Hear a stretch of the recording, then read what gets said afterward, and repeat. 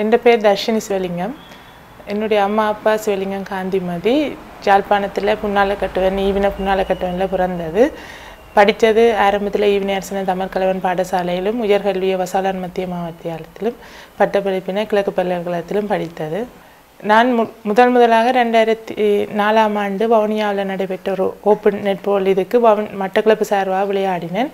அதன் போது இவர்கள் நெட்பால் அந்த காலத்தில் இருந்த நெட்பால் ஃபெடரேஷன் கமிட்டியும் பிளேயர்ஸ் கோச்சஸ் எல்லாரும் வந்திருந்தார்கள்.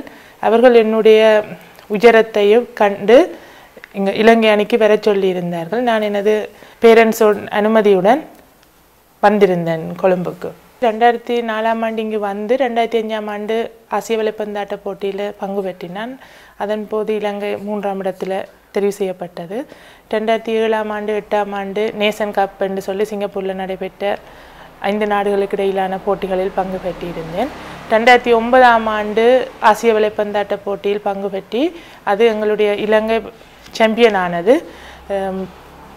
2011ஆம் ஆண்டு உலகக்கோப்பை சிங்கப்பூரில் நடைபெற்றது. அதில் தான் நான் ஒரு வேர்ல்ட் பெஸ்ட் ஷூட்டர் ஆகினேன். 2012ஆம் ஆண்டு இலங்கையில் நடைபெற்ற வலைப்பந்தாட்ட போட்டிக்கு நான் தான் தலைமை தாங்கினேன்.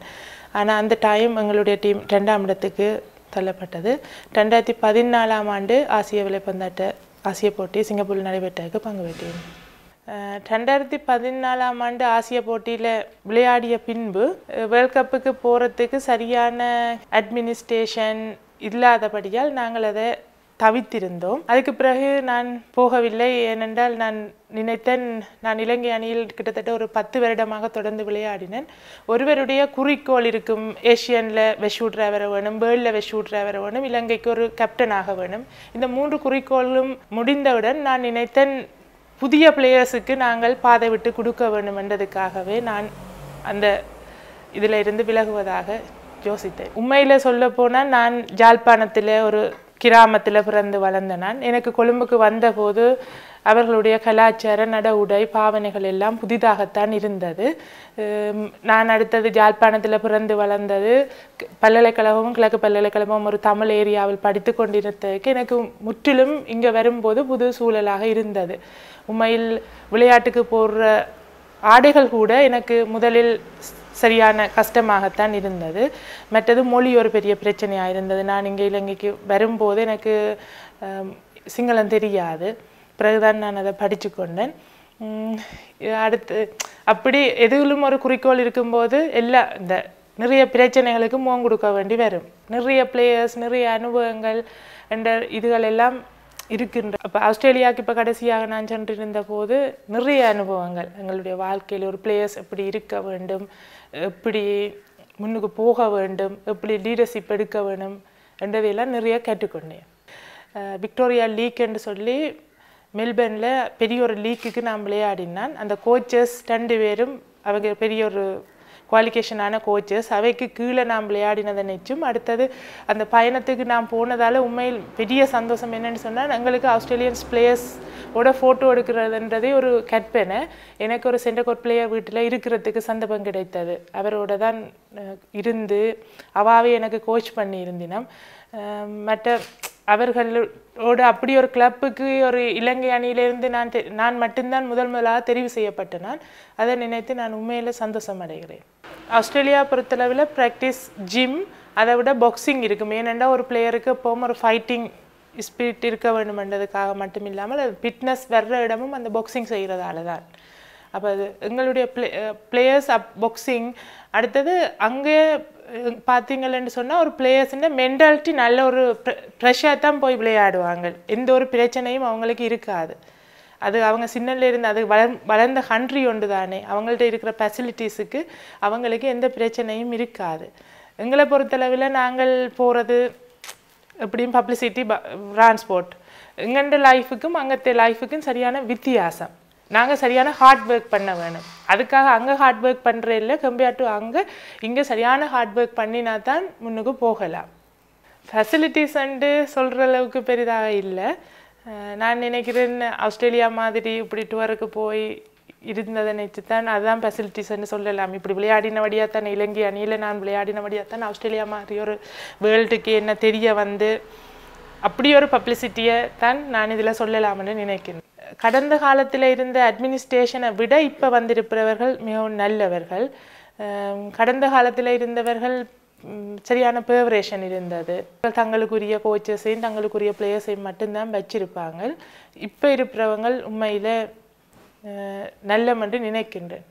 தற்போது இருக்கின்ற அட்மினிஸ்ட்ரேஷனும் வேண்டுதலுக்கு இணங்கத்தான் நான் இலங்கை அணிக்கு திரும்பி போகின்றேன். ஆனால் நான் மிக விரைவில் என் பர்சனல் கரியரை டெவலப் பண்ணுவேன் என்று நினைக்கின்றேன். பர்சனல் வயசில் பிள்ளை செட்டில் ஆகலைன்னு சொல்லி என் பேரண்ட்ஸுக்கு சரியான வயசாகி போய் கொண்டிருக்கிறது. என்னுடைய பேரண்ட்ஸுக்கு அது ஒரு பெரிய கவலை. நான் நினைக்கின்றேன் மிக விரைவில் பர்சனல் லைஃப்பில் நான் இணைவேன் என்று நினைக்கின்றேன். என்னுடைய பர்சனல் லைஃப்பை சொல்ல இல்லாமல் இருக்கின்றது. இந்த பர்சனல் லைஃப்பில் பேரண்ட்ஸ் முடிவு எடுக்கிறது தான், அதை வச்சுத்தான் நான் நெட்பாலில் கரியர் தொடர்ந்து போதா என்னதுன்றதை பேரண்ட்ஸுன்ற முடிவாகத்தான் இருக்குது. எல்லாருக்கும் என்று ஒரு கொள்கை வேணும். சும்மா வாழ்ந்தோம் இருந்தோம் என்று இல்லாமல் ஒரு கொள்கை வேணும். அந்த கொள்கையை நிறைவேற்றதாக இருந்தால் நிறைய பிரச்சனை இருக்குந்தான். அந்த பிரச்சனை அந்த அளவுக்கு முகம் கொடுத்து அந்த கொள்கையில் போய் இதண்டவன். இப்போ என்னை பொறுத்தளவில் எனக்கு ஒரு கொள்கை இருந்தது, ஏஷியன் பெஸ்ட் ஷூட்டர் ஆகணும், வேர்ல்ட் பெஸ்ட் ஷூட்டர் ஆகணும், இலங்கைக்கு எப்படியாவது ஒரு கேப்டன் ஆக வேணும்னு சொல்லி. இந்த 3 கொள்கைக்காகவும் நான் என்ன தியாகம் செய்தேன். நான் நினைக்கிறேன், என்னுடைய அம்மா நான் யாழ்ப்பாணம் கொழும்பில் தங்கி இருந்து போர்டிங்களில் இருந்து எவ்வளவோ கஷ்டம், பப்ளிக் டிரான்ஸ்போர்ட்டில் போய், அப்போ என்ன நான் தியாகம் செய்து தான் இந்த 3ம் எனக்கு கிடைச்சது. அதுக்காக நான் அடுத்தது நான் கிழக்கு பல்கலைக்கழகத்தில் படித்து கொண்டிருந்த ஒரு மாணவி. அப்போ எங்களுக்கு எங்கேயோ ஒரு இடத்துல ஒரு வேலை கிடைக்கும்.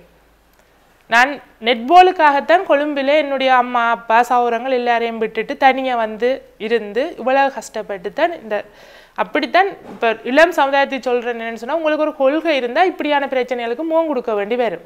இப்போ வர சமுதாயம் நினைக்கிறது முதலே எல்லாம் கிடைத்திட வேணுமென்று. கொஞ்சம் கஷ்டப்பட்ட பிறகுதான் இதையும் கிடைக்கும். இப்போ நான் 10 வருஷமாக கஷ்டப்பட்டதுக்கு தான் ஆஸ்திரேலியா பயணமே எனக்கு கிடைச்சது.